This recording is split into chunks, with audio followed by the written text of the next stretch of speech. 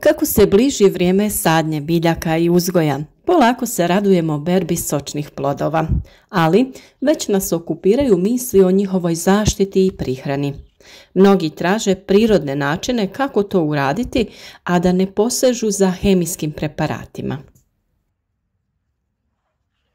Mi na našem kanalu dijelimo razne savjete baš na tu temu, prirodnih hranjiva i preparata za zaštitu, a to je i tema današnjeg videa. Za još sličnih savjeta i općenito uputa o uzgoju raznih biljaka, zapratite naš kanal i gledajte kako vaš vrt raste bolje nego ikad.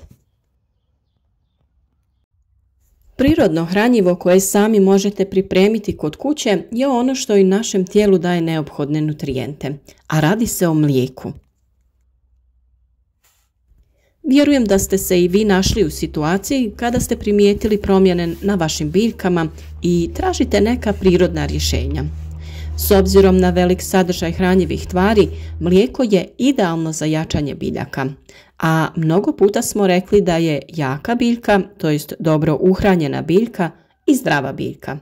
Kada je biljka čvrsta i ima dovoljno vode i hranjiva, tada se ona lakše bori sa bolestima i štetnicima. Mlijeko se osim u prehrani može koristiti i u vrtu kao sredstvo za zaštitu i gnojidbu poljoprivrednih kultura. Hranjive tvari u mlijeku su savršeno izbalansirane i omogućavaju biljkama optimalan rast i poboljšavaju njihov imunitet.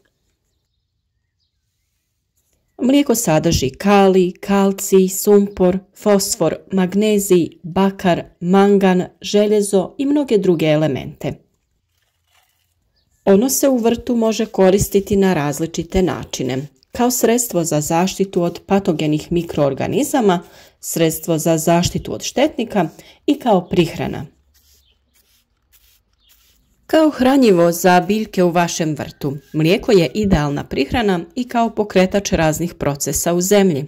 Naime, iako mi to ne vidimo, u zemlji se događaju razni procesi. Kreću se hranjiva i biljka ih nekad ne uspijeva kvalitetno usvojiti. Mlijeko ne samo da za biljku sadrži prijeko potrebne nutrijente, nego i potpomaže proces usvajanja ostalog hranjiva prisutnog u tlu. Upravo iz tog razloga ono je idealno kod prihrane mladih presadnica koje sada trebaju poticaj za daljnji razvoj i zdrav napredak. Sa ovom prihranom možete zalijevati skoro svo povrće u vašem vrtu. Potaknuti će njihov rast i razvoj. Plodovi će biti ukusniji i sočniji, a biljke će biti zdrave i napredne. Prilikom tretiranja biljaka folijarno, to jest preko lista, na površini biljaka se stvara tanki film koji štiti biljke od prodiranja patogenih mikroorganizama. Preventivnim tretiranjem mlijeko štiti biljke od gljivica i virusa. Biljke koje su tretirane mlijekom imaju poboljšan imunitet, a mlijeko povoljno utječe i na usvajanje i iskorištavanje hranjiva iz zemljišta. Prošetajte često kroz vaš vrt, pregledajte biljke kako bi na vrijeme riješili eventualne probleme. A inače se ovakvi preparati trebaju koristiti preventivno, a kada već primijetite neke promjene na biljkama, tada tretmane treba češće ponavljati. Ne brinite, ovo je prihrana koja je prirodna i sa njom ne možete pretjerati. Najbolje je upotrijebiti sirovo mlijeko koje nije podvrgnuto termičkoj obradi. Tokom termičke obrade gube se mnogi vitamini i ostali hranjivi sastojci. Ukoliko vam nije dostupno domaće mlijeko, tada u trgovini možete kupiti ono svježe, ali nikako trajno mlijeko. Mlijeko se može koristiti u zaštiti paradajza, krompira, patliđana, krastavca, tikvica i drugog povrća. Najčešće se koristi kao preventivna zaštita od plamenjače. Omjer u tom slučaju je 1:10, 1 dio mlijeka i 10 dijelova vode. U čistom obliku mlijeko se ne bi trebalo koristiti. Mi smo ovdje koristili 1 decilitar mlijeka i 1 litru vode. Potrebno je sve dobro promiješati i možete sa ovim rastvorom zalijevati vaše biljke, a možete ih folijarno tretirati. Sa ovim rastvorom prihranite vaše mlade biljke i presadnice. Osigurajte im dobar početni razvoj i potaknite ih na usvajanje hranjiva iz tla. One će samim tim biti otpornije na bolesti i štetnike. Mliječni šećer, laktozu ne mogu probaviti svi insekti. Zbog ove pojave mlijeko predstavlja zaštitno sredstvo od mnogih štetnika. Izuzetno je dobro dodati ga u kompost jer obogaćuje kompost hranjivim tvarima, poboljšava mikrobiološke aktivnosti i štiti kompost od mnogih štetnika. Zbog sadržaja kalija, mlijeko je odlično u zaštiti povrća u vrijeme plodonošenja, posebno za ishranu paradajza. Za sobne biljke možemo također da koristimo mlijeko, ali ga treba izbjegavati kada su u pitanju sukulenti, to jest kaktusi. Kod njih mlijeko može izazvati propadanje. Sredina ljeta je period kada se ostvaruju optimalni uslovi za razvoj gljivičnih bolesti na povrtnim kulturama. Temperature su visoke i nakon kiše se ostvaruju idealni uslovi za zarazu fitoftorom, to jest dolazi do pojave plamenjače. Ova bolest može u potpunosti uništiti paradajz i krompir. Tu u priču dolazi kombinacija mlijeka i sode bikarbone. Ovaj pripravak se priprema od 1 litre mlijeka, 1 supene kašike sode bikarbone i 10 litara vode, te se koristi preventivno za tretiranje povrća kako bi se spriječila pojava plamenjače i pepelnice. Količina vode može se smanjiti na najmanje 5 litara.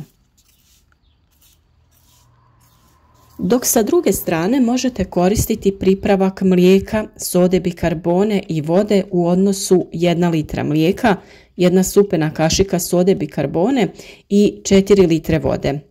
Pored ostalog povrća, sa ovim je najbolje preventivno tretirati krompir zbog plamenjače. Ovaj pripravak od mlijeka zaštitit će nadzemnu masu krompira od pojave ove bolesti, ali i spriječiti pojavu krompirove zlatice, jer ona i njene larve ne mogu da probave mlijeko. U proljeće je dobro započeti tretiranje grma ruže sa otopinom mlijeka i vode. Tretman se ponavlja svakih 7 do 10 dana tokom 2 mjeseca. Mlijeko će zaštititi ružu od bolesti i štetnika. Vaše voćke također možete tretirati sa ovim sredstvima i ukloniti nametnike poput biljnih ušiju.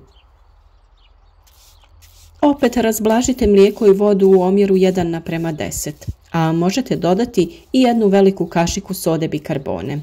Sve dobro sjedinite i prskajte vaše voćke, posebno sa donje strane listova. Mlijeko se također može koristiti i kao gnojivo za krastavce, gdje je posebno istaknuto njegovo djelovanje. Ukoliko koristite mlijeko za gnojidbu krastavca, ubrzati ćete njegov rast.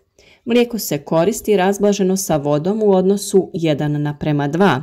Gnojidbu je potrebno redovito ponavljati svako 15 dana. Mlijeko se može koristiti i kao zaštita od bijele leptiraste uši. Kao zaštita od ove štetočine koristi se kiselo mlijeko. Naime, 250 ml kiselog mlijeka razredi se sa 1 litrom vode. Sa ovom mješavinom potrebno je dobro poprskati biljke, posebno njihovu donju stranu listova. S obzirom da se veliki trud ulaže u uzgoj presadnica, pa nakon toga i u sam uzgoj biljaka, nedvojbeno je da treba biti uporan sa redovnim korištenjem ovakve vrste prirodnih pripravaka. Biljke je potrebno prihranjivati od samog početka uzgoja i naravno zaštititi kako bi bile snažne i plodonosne. U narednom periodu pripremamo vam još savjeta vezanih za prihranu i zaštitu biljaka, a naravno i sve detalje oko uzgoja svih vrsta voća i povrća. Pa zapratite naš kanal ukoliko želite biti u toku sa radovima u vrtu.